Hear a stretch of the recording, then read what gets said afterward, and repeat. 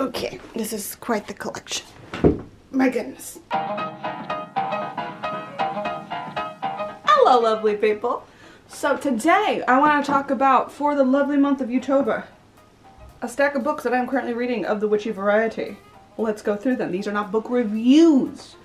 No. This is what I'm currently is on my TBR. I figured we go through them, some of the things. It's a little bit random. I will say that. It is not at all kind of under a certain realm. There is a theme going on, as I am currently heavy into the demonology for my own book that is very fictionalized, a very different new twist, paranormal romance with demons. So I want to know as much about demonology and refurbish some of my information that I perused from earlier days. When I went to the Portland Book Fair, it was held at the museum. I can't remember the title of it, but. So this one is called Occult Features of Anarchism. Within Attention to the Conspiracy of Kings and Conspiracy of the Peoples by Erica, last name, Leganese? Anyway, this wonderful book I am super interested to read. It is a short one, but yeah, no, anything to do in this realm of things, especially when the occult or anything just crosses over with other parts of culture and how it influences culture in general, political stuff too, all fucking about it. So I'm eager to read this one. Next one that I found when I went into Powell's the other day with perusing with a friend is, this is so much more fun, Coffee Magic for the Modern Witch, by Elise Wilde. Practical guide for coffee rituals, divination readings, magical brews, latte sigil writings, and more. I've been wanting to do, because like I can do the standard pentagram on my coffees. That's not a problem. But I want to do other sigil stuff too as well. And I have done a video previously, I think, in this channel about coffee magic, specifically when it comes to my grandfather. He is Middle Eastern, is Armenian, grew up in Baghdad, Iraq though, and so he's done silly little coffee ground readings and stuff for us in the past.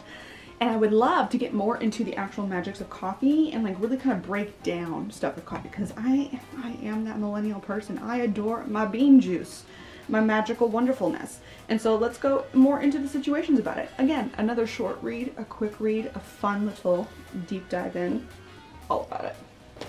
Next on the list, we have Delphi, Into the Myths We Go, by Claire Pollard. I have so many random Greek retellings about mythos in general that I have just been piling up on my shelves, and I told myself I need to read at least one or two. Oracle sounds great. Let's go with that. This one's a little more sciencey, a little more fun, but I absolutely adore anything that's a little dark and dreary and talking about decomposition in any way, shape, or form. This, you know, so it's kind of like witchcraft adjacent. I do believe that science and witchcraft, they run like this, but at kind of times do the weaving and the woven.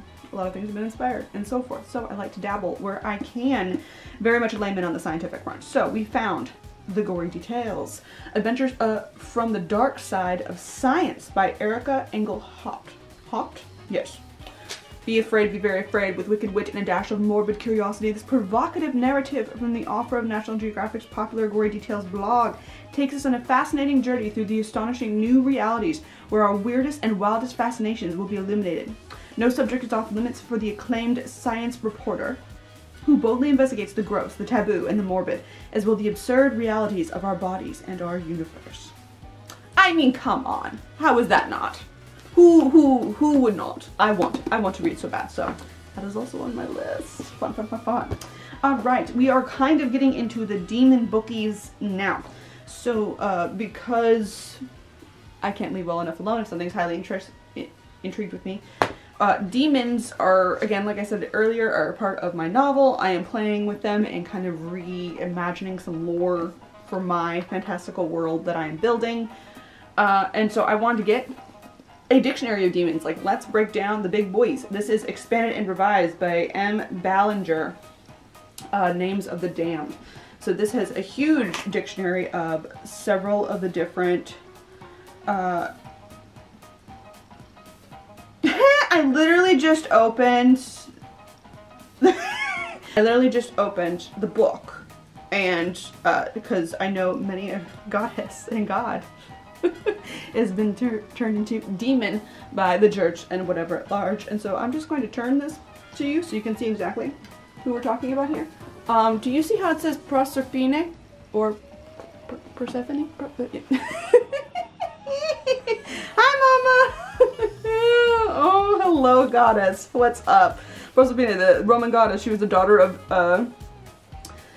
Ceres, the goddess of harvest, and the consort of Pluto, the god of the underworld. Yeah, Persephone.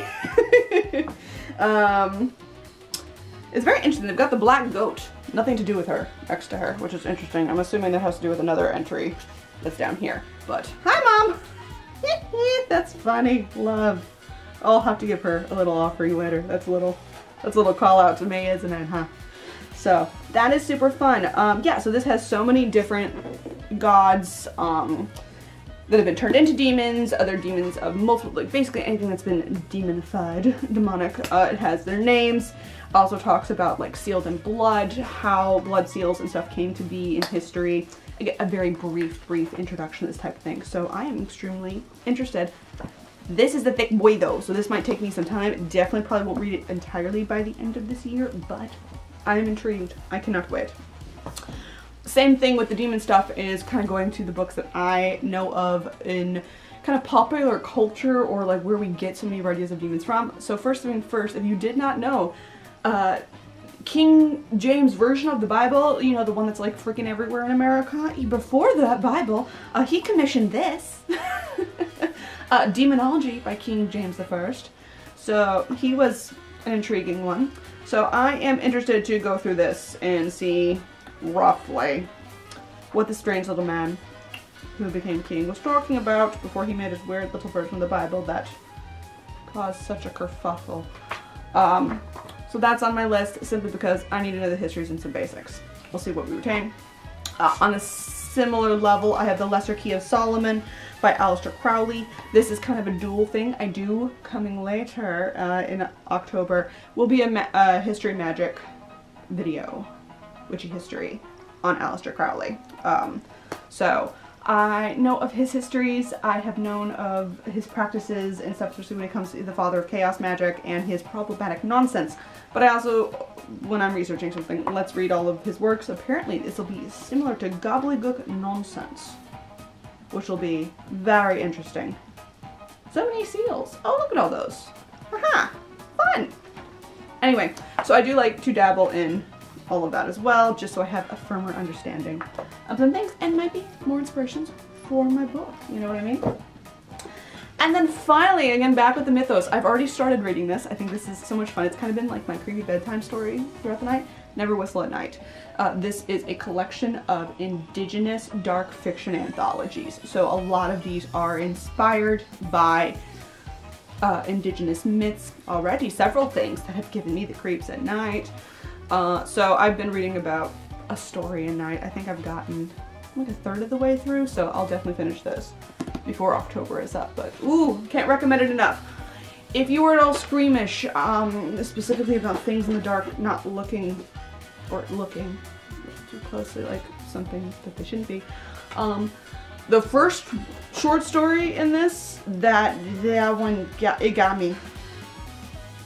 Honestly, I don't even want to say these names of what some of these things are, because you say the thing and it knows you're there. So we don't do that.